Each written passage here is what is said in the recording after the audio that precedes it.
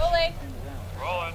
Sound speaks. Background, action! Hey there, I'm Justin Johnson Cortez, and this is the Walker Independence Apache Camp. Let's meet some of the people that make it possible to tell this story. I used to scout for the U.S. Cavalry. Y toro, metkanai. John Desi. It's a Western with people of color. I love it. I love the fact that we can show our culture. It's awesome to be able to meet new friends and show off our talent. So yeah, let's bring some ponies over. It's important to pay attention to the language, a lot of the traditions, you know, that kind of stuff, and make it accurate. So yeah, they didn't. Just to play elder chief is quite a responsibility. I hope to see you again. Shigo, John Desi.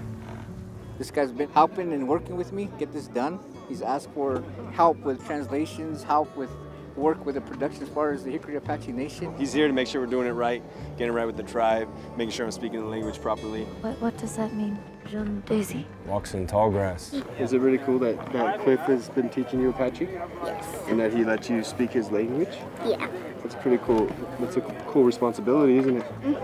It's about inclusion. I'm finally getting to a point in my life where I'm like actually seeing representation. We are telling our stories. We're here.